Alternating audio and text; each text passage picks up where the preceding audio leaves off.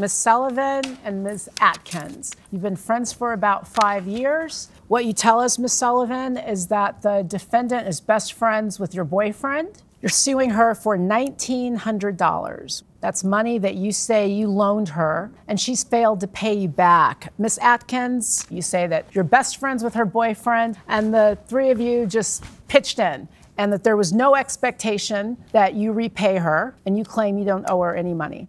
Ms. Sullivan, in your complaint, you say that the first bundle of money that you loaned her in September of 2019 after she'd been incarcerated for a year.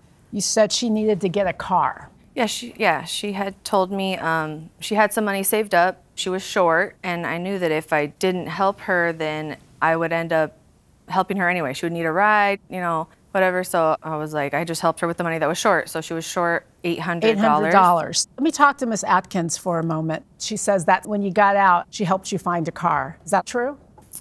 I guess, yeah. It's a yes or no? Yeah. Tell me why you don't believe you have an obligation to pay that back. Everything was supposed to weigh itself out. I'm sorry? Between the three of us, supposed to weigh itself out, like, you know?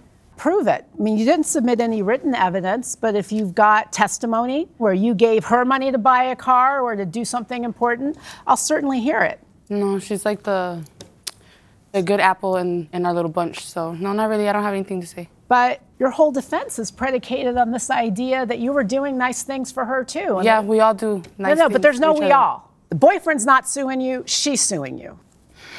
Most of the favors were for my best friend. Well, before we get to the next loan, that $800, where do you think that money was going to come from? She'd just been incarcerated.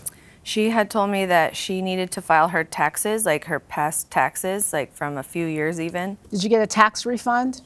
Yeah, I still have it. I just How much haven't. did I you never get? went to go pick it up. How much did you get? I'm not sure. I see no indication of any respect for the help that you've given her. I see no indication that she really had a good faith belief she was ever going to pay you back. And I see somebody who maybe doesn't feel that badly about taking advantage of you. So that could be a moral lesson.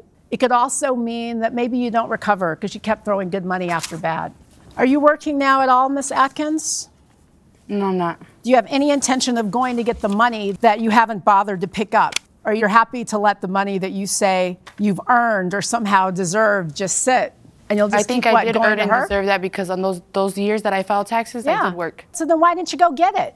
You seem to be content to let your money sit in the government's hands and mooch off your friends. If that's what you want to call it, then okay. Frankly, if we weren't here, I'd call it something much worse. Judge Domingo? You have a burden of proof here. You got a friend coming out of jail after 1 year. Where do you really think she's getting the money from? You're saying tax returns? Give me a break. Let me hear what happened here. I mean, I really did believe that that was true. What made you think that? I don't know, her word. I thought she was my friend. What were her jobs back then when she was filing? I didn't know her then. You didn't know. So you didn't even know if she was working. So you, who barely know her, decide that you're going to give her $800 for a car the day she gets out. You know, and you're not making, like, you're going like, I'm stupid. I'm going to be honest with you. I don't believe you. So let me ask you a question, I mean, those aren't Ms. the words I Atkins. used. This check from your tax return that you say you haven't cashed yet, why don't they send it to you like they send it to everybody else? Because I have to walk into the IRS, I have to make an appointment, you have to get on the phone, they don't Why? answer, I get irritated and I don't want to do it, honestly. So you don't have any money? Right now. So she's right to not believe you. So what are we doing here?